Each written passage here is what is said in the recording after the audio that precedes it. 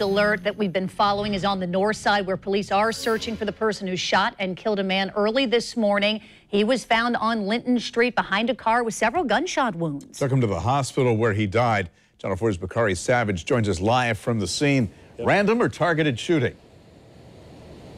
Bruce, they're still trying to figure that out in this investigation. And, you know, just because we don't have as many detectives out here on the scene right now does not mean that JSO is not working hard behind the scenes to find out who this guy is. You know, we got over here, and on our way over here, we came across, you know, multiple JSO cruisers going around the neighborhood trying to figure out who this is, who's responsible for this shooting. Here's what I can tell you. So somewhere between 2 and 2:30 this morning, you have this shooting that happened on Linton Street, right? So this guy, when JSO gets out here, they find this guy in his 30s laying in the road. He had been shot multiple times. The crime markers that you see right there, the evidence markers, you know, one can only imagine that those, or rather assume that those are from the shell casings from the shooting that happened. Now, in terms of this area and homicides, it looks like this is probably the only homicide in the past 6 months that's been